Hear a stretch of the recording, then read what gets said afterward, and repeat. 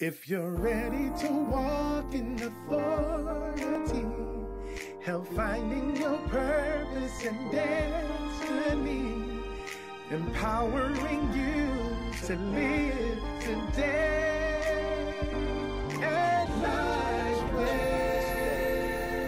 The call and the purpose of the church. And as I prepared for this message, it brought me great joy. And today, as many of you may know, after second service, we're going to have a really great presentation and dedication of our cafe in the name of Thomasine Walker, former member and board member that has gone home to be with the Lord.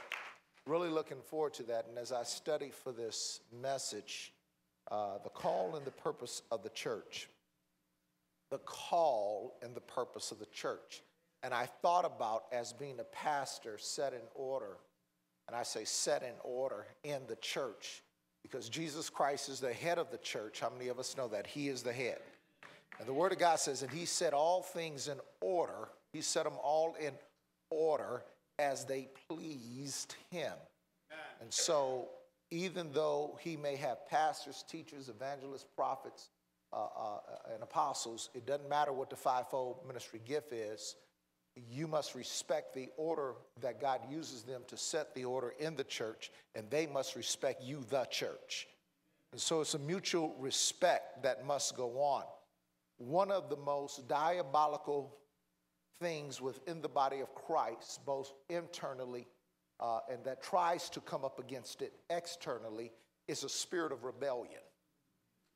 And the spirit of rebellion, the Word of God says in Samuel, it's as witchcraft. And witchcraft is a twisted way of practicing spiritual and godly things. How many of us know the devil doesn't have any new tricks? He's not that bright. All he is a deceiver and an imitator. He really is not as great as he even pretends to be, because he's not even an originator of anything that he uses. Everything that he uses really belongs to God. Amen. Even your victory, even your success in life, which comes from God, he tries to perpetrate as if he is greater in your victory and greater in your success to come up against you and apprehend you from it. And God has ordained each and every one of us that are present to reach our destiny. And today we're going to talk about destiny. It's so important for you to know God wants you to reach your destiny. It does not matter if you are working, if you're out of work right now, if you're in school, haven't finished your degree, you're not quite sure what you're called to do. I want you to understand that God says, I know my thoughts towards you. How many of us know that you're not going to change the way God thinks? God says, my thoughts towards you are thoughts of peace and not of evil, that you would have an expected end. So it's never God's desire that you would be hurt. Listen to me carefully. That you would be hurt. God does not teach you by hurting you. He does not teach you by making you sick. He doesn't teach you by making you broke. He does not teach you by frustrating you.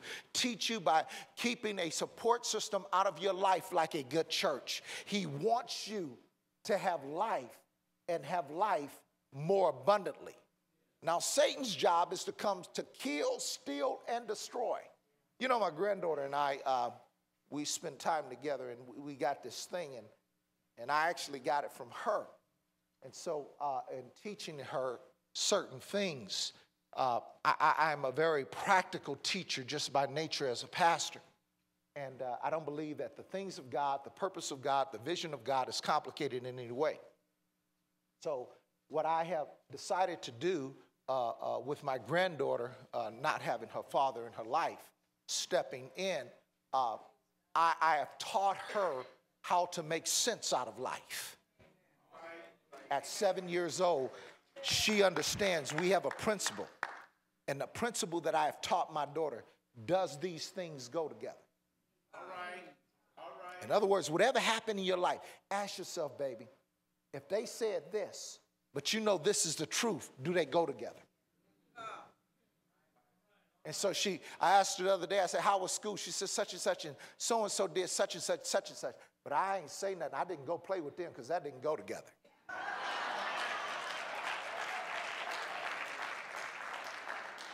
Look at your neighbor and say, do you know what goes together in your life? See, because then you won't be hanging out with people that are discouraging you and keeping you from vision and keeping you from your destiny and keeping you from your success and keeping you from your joy. And things that go together and may not go together could be things in your family and out of your family. Could be things at work and outside of work. Could be things at school and outside of school. But you must know what you go together with. All right. Flash bulletin, Lifeway is not for everybody. As a pastor, I realize that. I understand it. I humbly accept that fact. Because not everybody go together with protocol and order. There are some people, I don't care how long they're in the church, they are bent on doing things their way. They are bent on doing what they want to do. That bent is actually twisted on, I can say it this way, they're twisted on doing what they want to do. They're twisted on not following protocol. They twisted on lying. They twisted on cheating. They twisted on manipulating. Now, what that's called is wicked. Spiritually, it's called wicked. Now, you got to understand, if I'm trying to get things straight in my life, wicked don't go. Wicked don't go together with holy. Wicked don't go together with righteous. If I'm trying to get healed in my life, I can't be putting my mouth on other people. That don't go. I'm trying to get delivered in my life. And I'm cheating and I'm slandering folk. That don't go together. God can't straighten me out, and I'm trying to make everything else crooked. All right. I've got to understand what goes together. And this is, say elementary, my dear. There used to be a nursery song. Elementary, my dear. 2 + 2 is 4. Remember that song? Some things just not that hard. When it comes to God, certain things are just not that hard. Right. I was dealing with a young man, and Sunday evening was spending some time with him, and he told me what he was doing. I said, brother, you got too much time on your hands. He said, well, I'm doing this, and he had his dream and vision. Very smart, very intelligent young man. And I told him, I said, well, you need to make some money. I get you want to do this, and I get you have this vision. And I says, but you need to bring some money in. You got a child, you need to make some money. Yeah, Pastor, but I got to blah, blah. I said, okay, good. So we start talking. Then we met for lunch. I said, get a plan together, do this, do that. In other words, put some stuff together that goes. This is a real simple message. That's my hook. Put some stuff that goes together. He said, yeah, but I got it. I said, no. You've done a lot. Look at your neighbor and say, reach back. For your gifts and talents. See, if you watch this, through the anointing of God, you can pull those things forward. He pulled them forward, and he says, well, I just don't know. I'm going to go to L.A. I'm going to do blah, blah. And then long story short, we met on Thursday for lunch, told him to make some calls prior to then. He had an appointment scheduled at a university. He had an appointment scheduled where he was going to go get a job. And where he was going to go was outside of what he had already been doing. Long story short, he met with the people. All we did was put together with who he was, presented it, starting work July 1st. They're creating a position for him. Let me tell you something. There are things in your life. You can straighten them out and they can become successful if you understand what you go together with. Quit fighting the grain. How long, the word of God says, how long will you kick, Saul, how long will you kick your foot against the prick? Find out what you go together with. Quit singing in the gospel and then singing secular. Make up your mind, either be secular or be gospel. But just be one of them. Make up your mind, be how to go. I'm not talking about nobody. If you're going to preach the gospel, live the gospel. Don't just preach it and then live some other kind of life. Are you listening to me? Find out, what do I go together with? If you're a hard worker, hang around hard workers. Don't hang around lazy, trifling, good for nothing. Oh! You want to go somewhere, hang around with shakers and makers.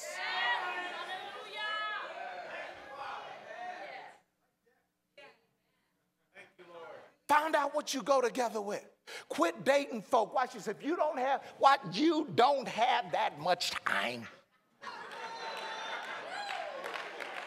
You're almost 30 years old and you dating folk. No. Have them fill out an application. You fill out an application. Find out if you go together. If you're not intended, planning on getting married, you ain't got time to be dating.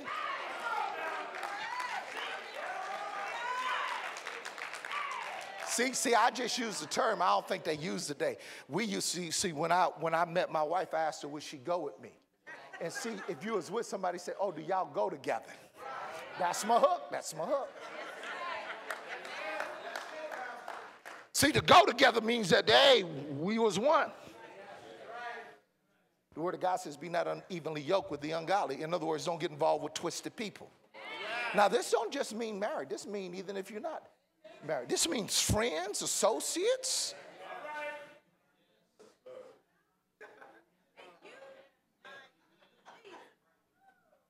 See, if you know who you are, you can change what's around you. But if you don't know who you are, who's around you will change you.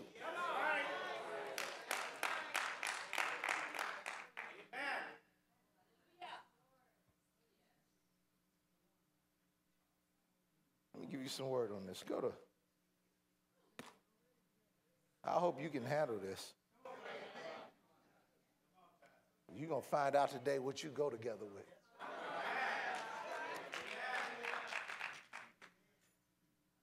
See, you might be working a job right now. You don't go together with that. And you got to find out them few little trinkets they giving you ain't going to get you to your destiny. Now, I didn't just say go turn in your pink slip tomorrow, but you need to find out what you go with. All of a sudden, your boss going to start talking instead of you taking it personal. All of a sudden, you're going to hear wonk, wonk, wonk, wonk, wonk, wonk. You're going to turn around and say, I got it, Pastor. I don't go together. We don't go together.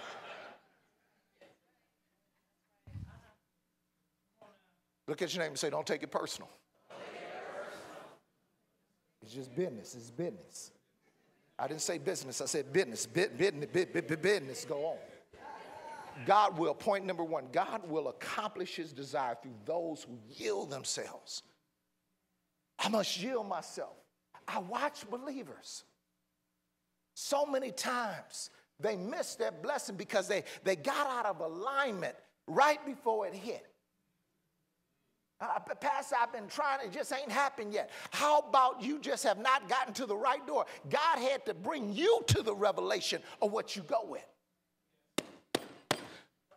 God is not confused about you. Let me tell you something. God is more concerned about your life and what you're doing and what you're going through more than anything you would ever imagine. I want to talk to my deacons for a minute. You called to be a deacon. You're not just called to be around deacon. You need to know what you go with. And that integrity, that character is what's going to cause you to be a deacon. Stay with me. I'm going somewhere with this. If you're a minister, you need to find out what you go with. I need to find out my call, my purpose, to find out what I go with. See, because if not, it's not necessarily that the other deacons are bad or the other ministers are good or indifferent or bad. But what you must understand is this. You must understand that you must understand what is your call and purpose. See, there are a lot of cars on the freeway, but only certain cars can be in certain lanes at one time. And there's rules, there's protocol to getting in the diamond lane. You can't just get in diamond lane all by yourself. Right, man. You need to have other people in your car in the state of California. Sometimes it's 2, sometimes it's 3. Sometimes you got to, I guess, be in fast track, all this other kind of stuff now. In other words, you've got to know what God has called you to do. Go with me to Haggai chapter 1 and verse 7. Haggai chapter 1 and verse 7. This is a very, very interesting discourse here in Haggai, because what's happening in the book of Haggai, I want to give an example. The church had broken down. So God is going to call leaders in place, and first thing they're going to do is put order and protocol and rules and regulations, because we need to rebuild the temple, not just the building, but the people.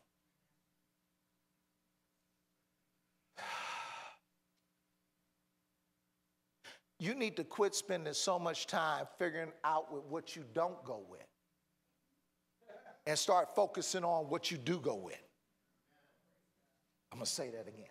Quit looking at everything that's wrong with the issue.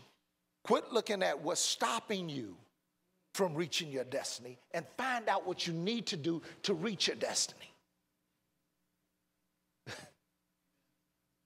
Don't worry about what don't fit, as much as you ought to be concerned with what does fit. Listen to what it says in verse 1.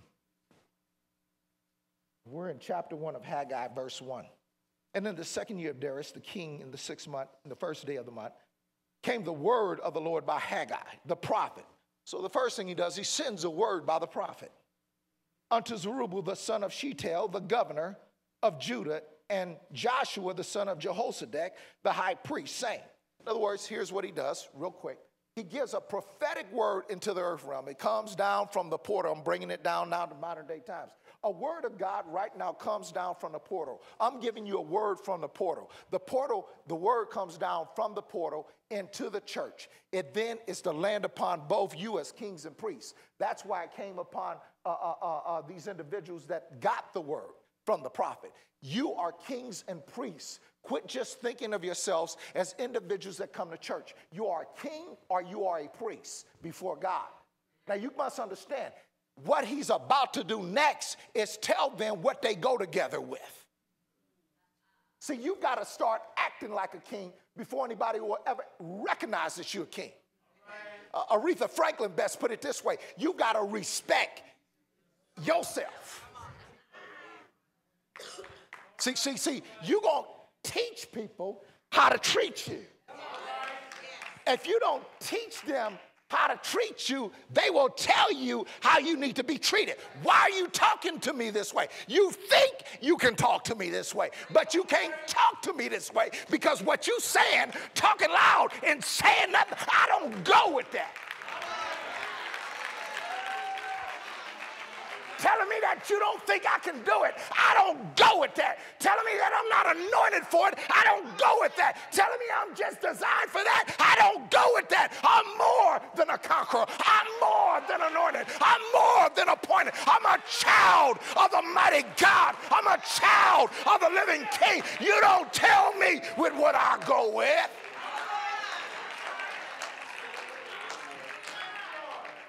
But you have to be in order.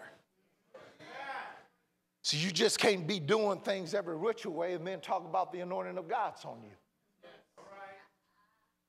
Listen to this. He goes on to say, thus speaketh the Lord of hosts, saying, this people say, the time is not come. The time that the Lord's house should not be built. Here it is, the naysayers. Here's the people. See, they don't go, these people right here, they didn't go. Somebody said, you said what you say, sister? They didn't go with it. Right off the bat, the word of the Lord comes down, speaks to the body of Christ, priests and kings. And sure enough, there's a group of people rise up and say, well, no, that ain't happening. See, the moment you make a natural decision in your life and with your life to glorify God, that you desire to trigger the supernatural power of God and the grace of God, there's going to become some twisted, some wicked folk in your face trying to talk you out of what God says you go with. You didn't figure out you're a child of God coming to life where you didn't figure out you're a king and a priest. You didn't figure out you more than just some religious, some instrument to be verbated from things past and your strongholds and soulish towers. But you have a mind and you can think with this word, and there's some stuff that go together and God's changing your life. And then all of a sudden there's somebody that come. You done figured out that you got priestly garments on. You got kingly garments on. And they coming to you trying to talk you into taking one of them off at a time that you can go back and be the naked king that you were before. There's this small book, and it's this book. It was about this king, and he was naked. But the people around him was telling him that he was all that. And pretty soon he thought he was all that and was walking around buck naked.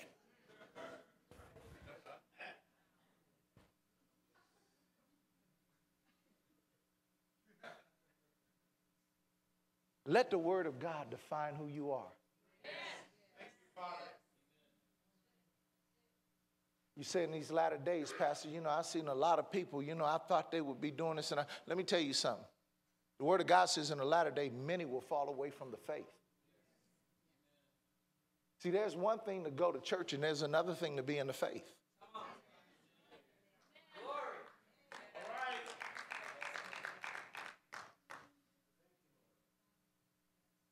It was best put in our board meeting yesterday. One of the board members said, Pastor, we got a great core. And we do. This ministry got a great core. We got a great group of people. But I'm here to tell you as your pastor, you better make sure one thing that we go together with is this word. It's the word that we go together with. It's the word that will keep you. As your pastor, I'm concerned about if something break out in your life, we can get you healed, get you delivered, get you set free, get you built back up. You can lose money and get money back, but you can't lose your mind and get that back. So you can't get back your mind.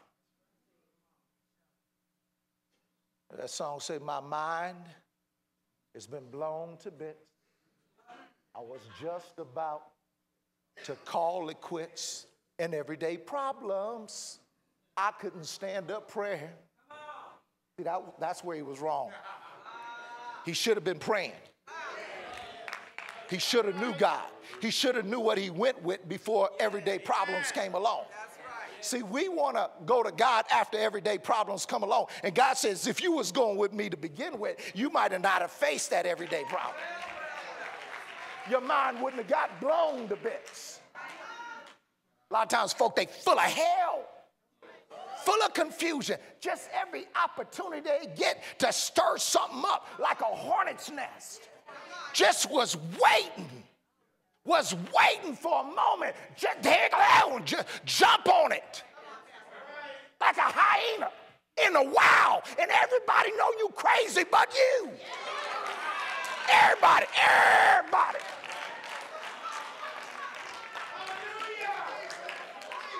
Everybody know you crazy.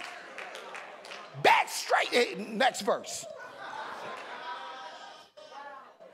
Then came the word of the... Here he goes again. This is not the prophet's word. It's the word of who? It's the word of who? It's the word of who? The word of the... By. So all Haggai did was bring it. It wasn't his word. We want to make that clear. The prophet saying... It is time for you. I love this. See, God's getting ready to do something. God, the Spirit of the Lord is doing something right here in Lifeway. All right. And folk think that it's time for the church. It's time for the building. It's time for... No, it's time for... Hallelujah. Now, here's the thing. Who's it really going to be time for? Whoever decides to go with it. Quit complaining, quit whining, quit griping. Get out of that murmuring club. Yes. All right. You know how they have the 700 club? Get out of the 66 club. Get out of there. step over into life. Step over to who's going with God. I had a pastor calling. I said, you better think about what you said. And I knew he was joking. But you know, he had heard some things about what was happening in my life, absolutely outside of this church. See, when God's hand is on you, God's hand is on you. See, if I'm going with God, I'm going with God. He heard about something that had happened to me in L.A. He heard about what was going on. He literally called me. And he said to me, he said, Pastor, I just want to know when you're going to get out of line. I said, what do you mean? He said, it seemed like you just in line talking to God and ain't nobody else got a chance. Seemed like you got a direct line. You know, somebody else want to talk to him. And I knew he was joking. But he recognized that I was going with somebody. That there was somebody else making me look a little bit better. Come on, son. Don't go with nobody that's going to bring you down. You go with somebody that's going to lift you. You go, watch this. You take a step up, don't take a step down. If I'm going to go with somebody, I want to be made the better, not the worse. I want to bring something to the table. Don't ask me to go with you and ain't nothing on the table. You miserable, frustrated, busted, disgusted. Then you want me to come on and hang with you. I'm sorry. I don't go with that. Don't go together. Now I'm saying what you want to say. I'm saying what you really think. But you're afraid about hurting people's feelings. You better recognize it's your time. I'm talking to somebody. That said, it's my time. I'm tired of being broke. I'm tired of being frustrated. I'm tired of talking job. I'm tired of wow, wow, wow, wow, wow. Who you go with? What goes together? I want to say this too. If you got children, you better recognize this. Because you're teaching them what goes together. They watching you.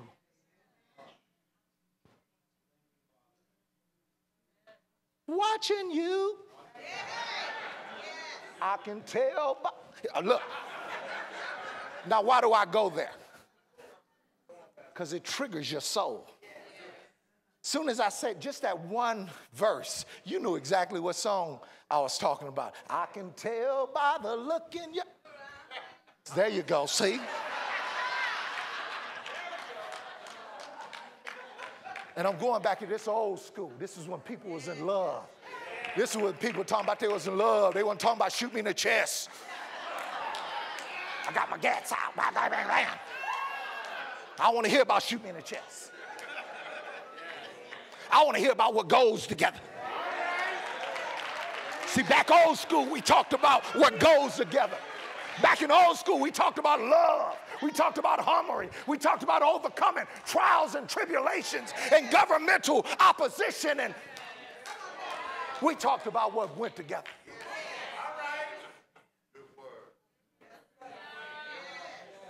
Come on. Who have Lifeway? I know you done got a little older, but who have bewitched you? Who have come and twisted you all up? There was a time you were smart. There was a time you could think your way out of a paper bag. There's a time you left that stuff and knew what did not go to.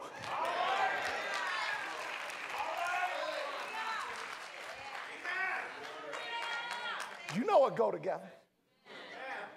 You know where that salesman's trying to sell you something and it's a bunch of jive. You know that don't go together with your budget. You know that car don't go together.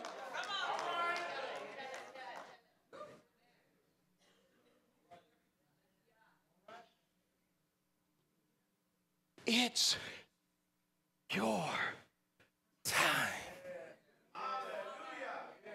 And I gotta give it all to you. Well, I want to encourage you, want to inspire you. But I got to tell you the truth. Not all times and seasons come back. Not all times and seasons come back. I'm just going to keep it real because, see, I won't get upset with me. I won't go out here and think that Pastor was just talking about me. I ain't here to hit you, but I sure don't want to miss you.